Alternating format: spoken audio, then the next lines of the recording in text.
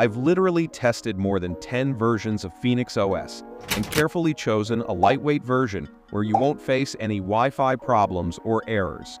The standout feature of this pheonix OS version is its lightweight nature, and it provides full support for key mapping. Now, you might be wondering why I am making a video on this topic when many creators have already covered it. Well, my aim is to bring videos on every topic you request, whether it's trending or not.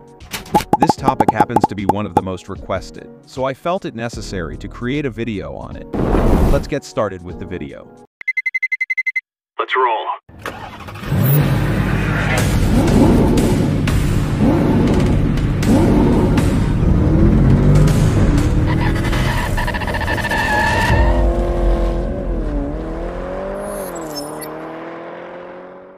As you all know, before proceeding with the installation process, I always show you my PC specifications to assure you that I am indeed testing this program on a low-end PC. As you can see, my PC has only 2 GB of RAM and a 2.40 GHz processor.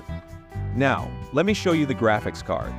Here, my PC has a 64 MB Intel HD graphics card, which isn't very capable. Now, let's move on to the installation process. Guys, you can find the link to download this version of pheonix OS on my website, and you can easily access the website through the description of my channel. Speaking of its size, it's just 400 MB, making it easy to download. Simply double-click on it and launch the installation. After that, you'll see an interface like this. You have the option to install this OS on a USB, but it is recommended to install it on your hard drive. Just click on this option and choose your hard drive. I'll be installing it in a separate partition, but you can install it on drive, see, if you prefer. Now, you need to select the storage space. You can choose up to 32 GB. But keep in mind that the more storage you select, the longer the installation will take. I'll go with just 4 GB to speed up the process. The installation of pheonix OS has started. Now that pheonix OS is installed, you can simply click on their Boot Now button. The loading process for pheonix OS has started. Please wait for it to complete. 2,000 years later. After loading, you'll see an interface like this.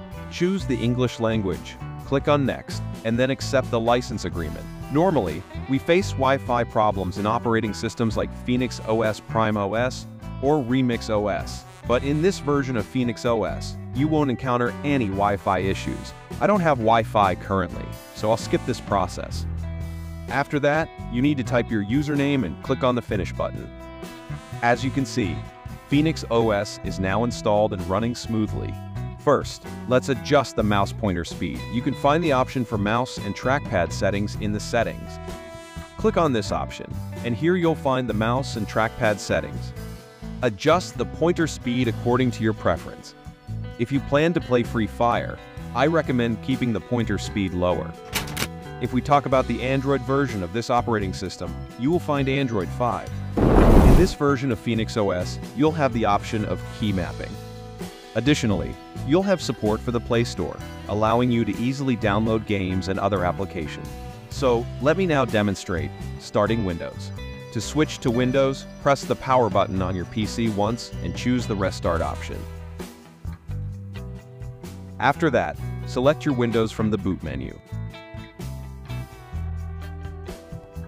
As you can see, Windows is working perfectly. Friends, for today, that's all. I hope you liked the video. If this video was helpful to you in any way, please hit the like button and don't forget to press the subscribe button because we're very close to 1K subscribers. If you have any confusion or issues related to this OS, feel free to contact me on Facebook or Instagram. Also, if you want to install Android 12 on your PC in dual boot, click on the video appearing on the screen, and I'll see you there. Goodbye.